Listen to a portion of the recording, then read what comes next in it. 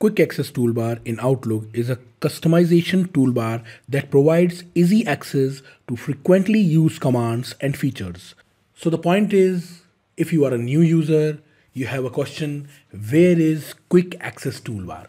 So basically, Quick Access Toolbar is always available on the above or below the ribbon. In my screen, you will see my Quick Access Toolbar is missing. First of all, to enable it, you simply have to click on this drop down of the ribbon section and you will see show ribbons. There is an option show Quick Access Toolbar. You have to simply enable it and boom, your Quick Access Toolbar appears, which consists of multiple options. You can add, remove different icons that we have already covered in the other video, and you will get the link in the description section.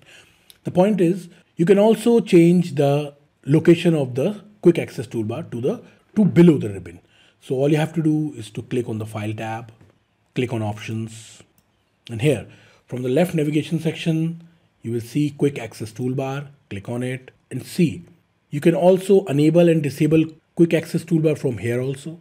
And the second option is Toolbar Position, which is by default selected as above ribbon. You can also change it to below ribbon and simply hit OK.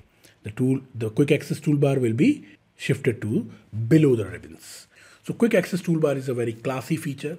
If you have learned something new from this video, don't forget to like and subscribe my YouTube channel. Thanks for watching.